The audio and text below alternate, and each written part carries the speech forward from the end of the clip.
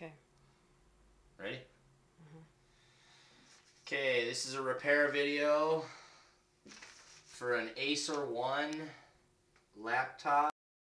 One-D255-1549 is the series of this Aspire One laptop. Fixing the broken laptop screen step by step. First thing you want to do is disconnect the battery. Very simple. All tabs. Pull the battery out. Set that aside for later. Open up the screen. Tools you're going to need is a small flathead, small Phillips, or something with a sharp edge to get in there. First thing you want to do is remove these little screw caps. There's little stickers. Wherever that went. Get that later. Get those off. Exposes 2 Phillips screws. You just take these screws off.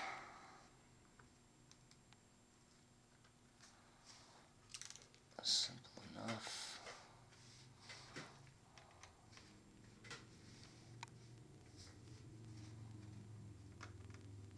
Simple enough. Okay. And there's those 2 black stickers. There's 2 screws. Okay. Once you get those screws out, you'll come along with a flat blade. Come in the side here. On the bottom, just so you don't get too many marks, and just kind of slowly pry up on it. Should come off nice and easy. Don't want to force it. Just work it all the way around the edge, having it pop off. Careful right there by the camera. Don't want to scratch the camera lens or damage the camera.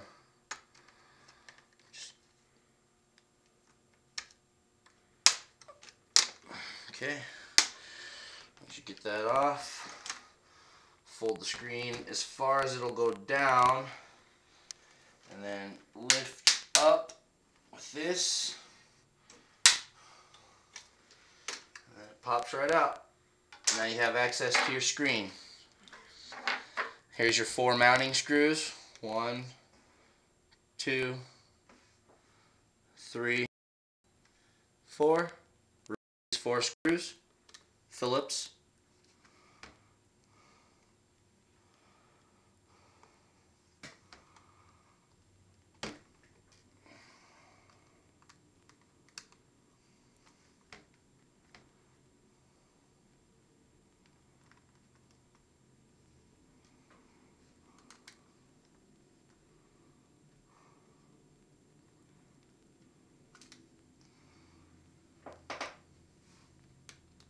Careful not to lose your screws, because they are very small.